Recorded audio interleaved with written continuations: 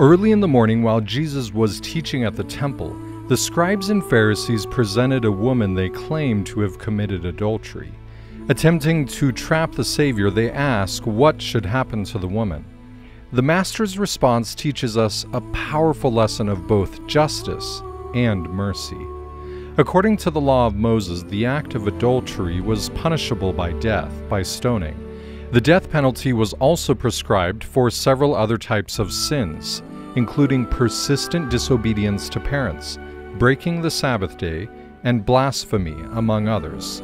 Today, the severity of the punishment might seem archaic and overly harsh. However, a better understanding of the law reveals that it actually provided both justice and mercy in a masterful way, unmatched by even our own modern legal system. Before anyone was punished, the accused would be tried before the Jewish leadership, where at least 2 witnesses must testify of the wrongdoing. If the verdict was guilty, the witnesses who accused the person had 2 options. First, while still being guilty of the crime, the person could be forgiven by the witnesses, thus receiving mercy. Their life is spared. If the witnesses refused to forgive, they were required to cast the first stone. The punishment of death would be required at the hands of the witnesses. They could not just stand by and watch. If the accusation was later discovered to be false, the witnesses could also be stoned to death. In the Old Testament, mercy was the outcome in almost all instances where the law required capital punishment. For example, King David's son Absalom was allowed to live even though he had tried to overthrow his own father's kingdom and take the throne. If stoning had been chosen every time a child disobeyed a parent or an Israelite failed to keep the Sabbath day holy, very few, if any, Israelites would have remained. The law, in essence, teaches the severity of disobeying the Lord, while also teaching the importance of being merciful, fulfilling both justice and mercy. Now let's focus on the Pharisees' accusation of this woman. Typically, when adultery occurred, both parties were tried before the Jewish leadership. The woman's husband would then decide whether to forgive the immoral act or cast the first stone.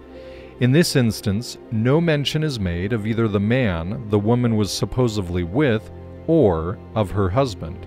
This means one of the following 3 scenarios are possible. First, the woman had committed adultery. Second, the woman had been raped. Or third, the woman was actually innocent and thus falsely accused. Whatever the case may be, this woman is not receiving a fair trial according to the law. In order to trap Jesus, the Pharisees say, "Now Moses in the law commanded us that such should be stoned, but what sayest thou?" Silently, Jesus bends down and uses his finger to draw on the ground, the same finger who had written the law on the stone tablets on Mount Sinai. This serves as a powerful reminder that he who wrote the law knows best how to interpret the law. In silence, the Master teaches a poignant lesson. He does not accuse the woman, nor even ask her to defend herself. The Pharisees continue to press for an answer. Jesus finally stands up and says this powerful statement, "He that is without sin among you, let him first cast a stone at her." The Master is exposing the Pharisees' attempt to trick him. In essence, Jesus is saying, if you think she is guilty and you are innocent, then stand as her accusers and cast the first stone, causing her death. Christ fully understands the true meaning behind the law, and he sees that these wicked Pharisees only seek to use the law to entrap him. In their minds, they could care less about if this woman is guilty or not. Christ again bends down and writes on the ground as the crowd contemplates their decision. One by one, they leave. No one is willing to execute the punishment, and the woman is left there alone. Alone with her Savior, who is without sin, and could justifiably cast the first stone. He who knows whether she is indeed guilty of this crime, and yet he does not condemn her. We often are quick to think of this story, like the title, as the woman caught in adultery. Yet notice Jesus never actually accuses her of the crime. He simply states, "Go and sin no more," which could be said to any of us. Though we don't know if this woman has simply been falsely accused in order to frame Jesus, perhaps the Pharisees, knowing the truth, held an unfair trial to trick Jesus into accusing an innocent person. In the end, we don't know if she is guilty or not, but it would be wise to follow the example of the Savior and leave judgment to Him. As we read this story, it can be helpful to look for ourselves in the text of the events. Sometimes we might be like the Pharisees, quick to make an accusation or attempt to entrap others. Or maybe we might be like the members of the crowd, embarrassed and withdrawn when we recognize our own sins. Or there may be times when we feel like the woman, alone, unsupported, treated unfairly, and in desperate need of mercy.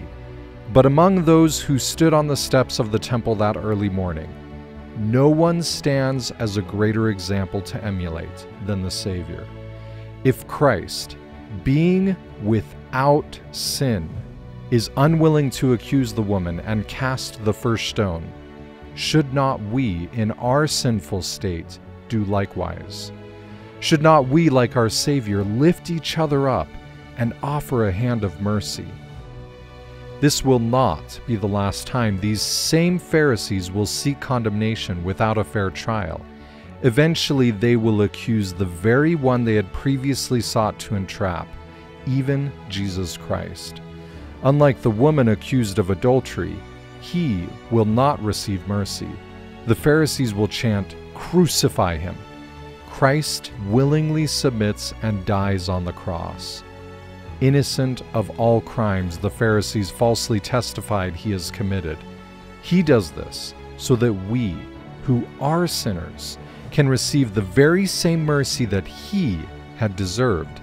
And just like the woman, who possibly had been caught in adultery, we too can go free, thanks to the loving sacrifice of our Savior.